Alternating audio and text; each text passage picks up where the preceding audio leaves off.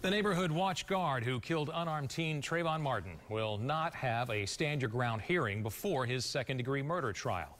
George Zimmerman waived that right this morning during his last pretrial hearing before the actual trial. Ryan Raish was inside the courtroom for that hearing and joins us live now with more from Sanford. Good afternoon, Ryan.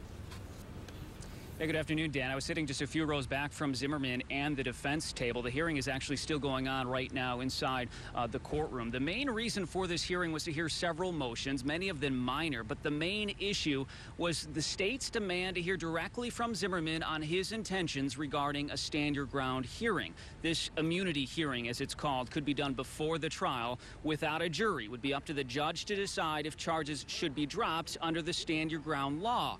However, today, in an exchange with the judge that attorney Mark O'Mara did not want, Zimmerman waived his right for a stand-your-ground hearing before his trial.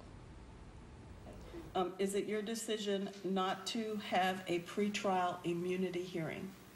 After consultation with my counsel, yes, Your Honor. Okay. Has anyone promised you anything to get you to make this decision? No, Your Honor. Has anybody threatened?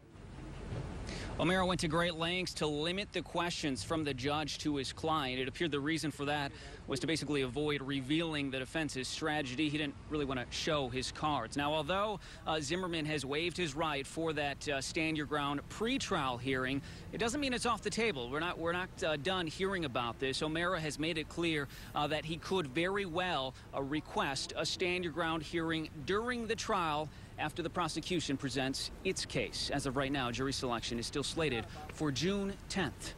Live this noon in Seminole County, Ryan Raish, ABC Action News.